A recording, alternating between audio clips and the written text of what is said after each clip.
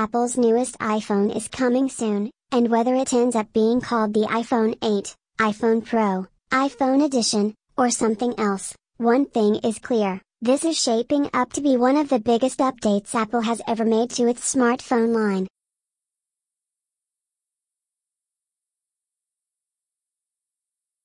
If you haven't been following all the rumors swirling around the iPhone 8 over the last few months, don't worry, we've rounded up all the biggest ones here, along with our best guess as to how likely they are to actually show up. The biggest change to the iPhone is the one we know is most likely to happen: a major redesign.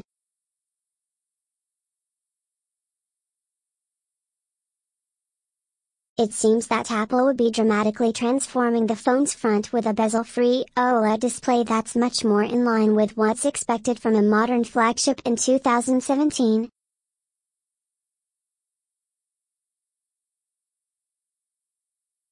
That means it'll look more along the lines of the Galaxy S8 or LG V30, rather than sticking with Apple's current, dated design.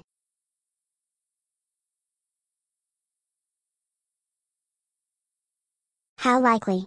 Practically confirmed, thanks to a leaked image in the HomePod firmware.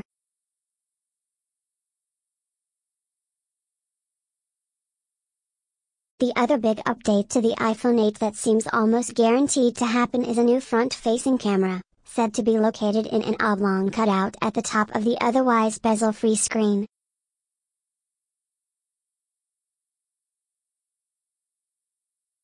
The main focus of the camera is said to be 3D face scanning technology, which will be used to unlock the phone simply by looking at it, instead of relying on the fingerprint-based Touch ID sensor on current iPhones.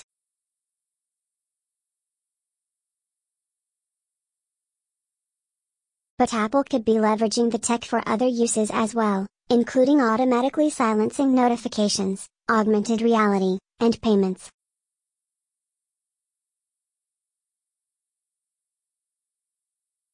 The recent leak of Apple's iOS 11 Golden Master has revealed a whole lot more about how the face scanning tech will work.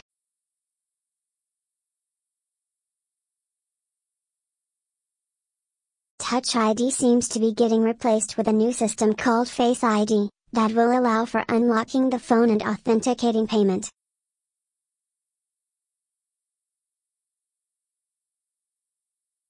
How likely? Very likely, but the extent of what it can do is still a question mark.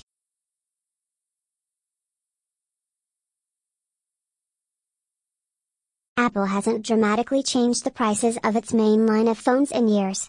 Currently, you've got a choice between the smaller iPhone 7 for $649, $749, or $849, depending on whether you want 32 GB, 128 GB, or 256 GB of storage, and the larger iPhone 7 Plus, which adds $120 to the comparable iPhone 7, topping out at the 256 GB iPhone 7 Plus for $969.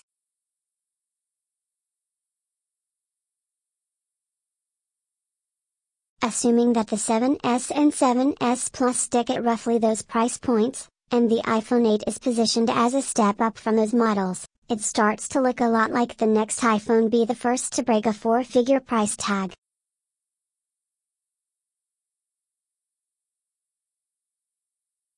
How likely? Might want to start saving up. Along with a new design, the iPhone 8 is rumored to come in 3 colors: a black, a silver/white, and a new brown/copper/goldish hue.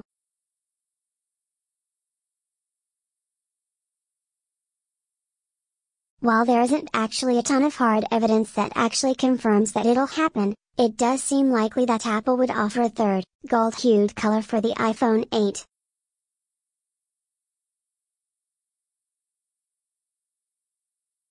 Whether it ends up being as weird-looking as some of the various mock-ups suggest remains to be seen.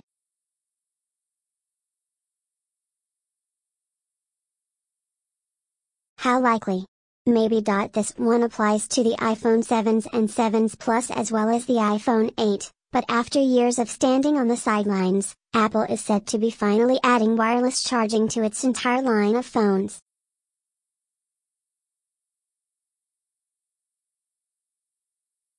There is a possible downside, though. Rumors suggest that Apple will be using an older, slower version of the Qi charging specification, and that the company may be restricting charging to charging pads approved through the company's MFI accessory program, which Apple charges licensing fees for, which could shatter the dream of a single wireless charging method for all your devices.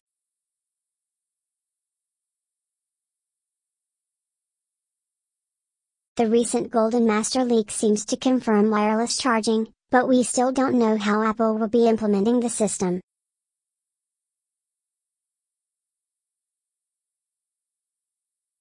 How likely?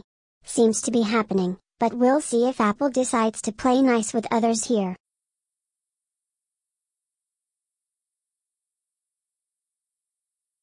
With the new screen design, it seems that Apple's iconic home button won't be on the iPhone 8.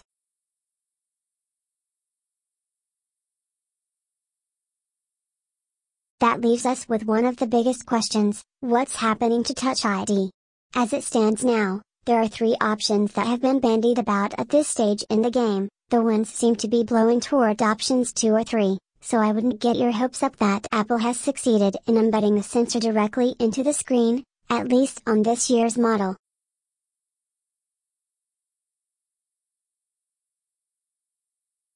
And a recent Wall Street Journal report has indicated that the company is just eliminating the sensor entirely due to production issues, which would seem to put more weight toward option 3.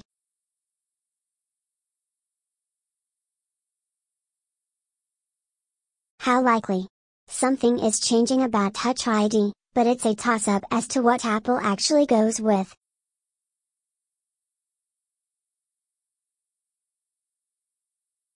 The last major unanswered question about the iPhone 8 is when you'll be able to buy it.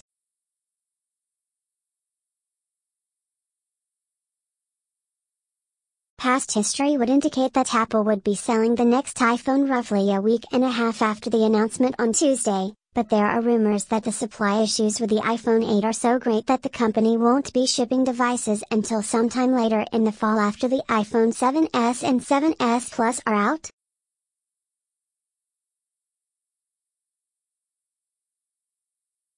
How likely?